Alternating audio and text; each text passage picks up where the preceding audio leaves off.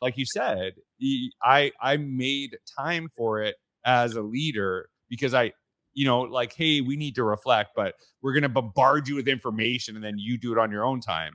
So like as a principal, current principal, are there some ways that you kind of build in time for people to reflect, on your staff, like where they can actually like have that time for like reflection? Because I feel we're just so into collaboration that it's like, can you just give me some time to process things? Like, can I just think for a second right before you ask me to contribute? Right. So like, how do you look at kind of building that in with your staff? On Sundays, I actually I write my memo Hmm. and then I turn it into a video. Within it, I actually ask my staff to reflect. We reflect on one data point, and then we reflect on four instructional practices that we were trying to perfect. So I tell them we're shooting for perfection, but we're not there yet. Right. And so I try to get them to think about this is what I saw, and I use real pictures of people in the building who are doing it right, right? And so I embed a picture. If I see a teacher, it could have been just something simple. It could have been us embedding some instructional, whatever we were teaching in instruction into like our morning message for Hmm. children. Some teachers will put some errors in there, and if they were teaching punctuation, commas, whatever it was, they'll infuse that into their message, and so the children are looking for those errors. It Right. could have been you the teacher that was doing that math practice where all of the children are struggling with math across the country, and so she was just using addition so that her children wouldn't feel intimidated when she told them we were dividing, Hmm.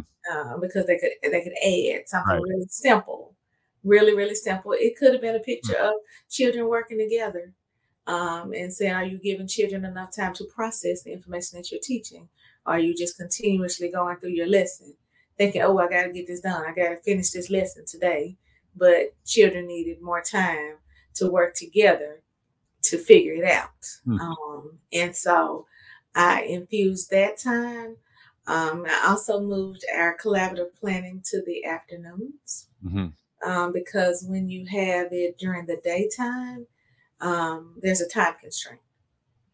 And so we started at 3:30. And they know that, we're stopping at 4:30, but I found that most weeks they go until 5.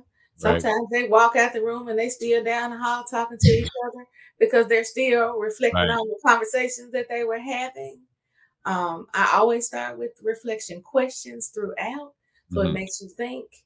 And the teachers, I thought they would hate it. I was like, oh, so that means we're gonna meet every Wednesday after school, and they love it because they get to actually see each other and see hear what's going on across the grade levels every week, and they absolutely love sharing the strategies.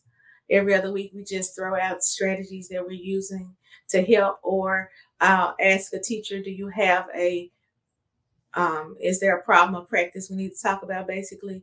So what are you teaching, and do you need some tips on how to get children to understand it?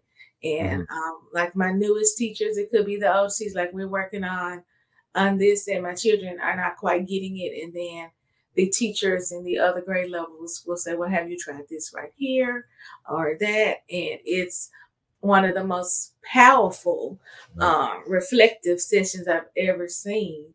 And it was just accidental because there just wasn't enough time to get it done during the day. Hmm. But my teachers like really love it. They started without me. If I'm still out there with children at dismissal, I walked in, they're like, we already started. Hmm. Um, and so like they're doing it on their own